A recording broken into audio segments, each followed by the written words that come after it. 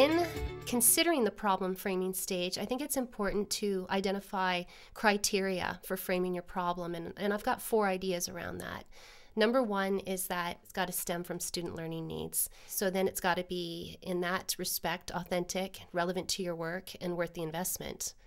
Number 2, I think the team, when they're thinking about the problem, needs to think about what does success look like. If they reach their ultimate goal, if they could solve the problem, what is that shared vision that the team holds for a successful outcome?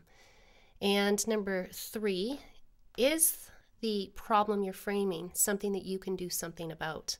It's got to be within your scope of control as a team. Is it something that you have influence over? And the 4th criteria around framing a problem that I think is important, and this is the most difficult to deal with, is it manageable?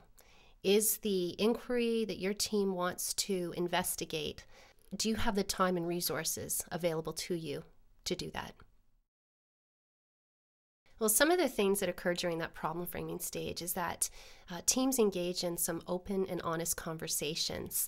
And that can be difficult if you haven't built team norms and established that safe community, because it's important in identifying our professional learning needs to really be truthful and honest about what we know and what we don't know as educators.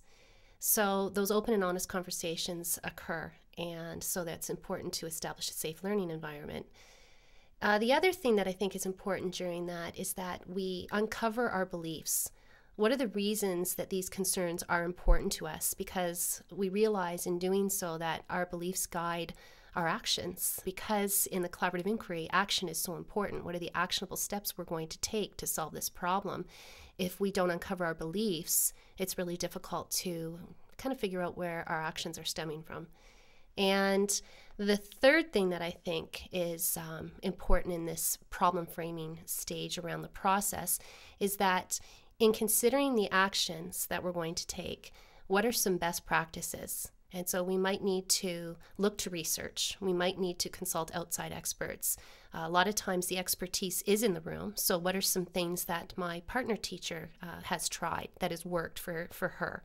What has other people in the building tried?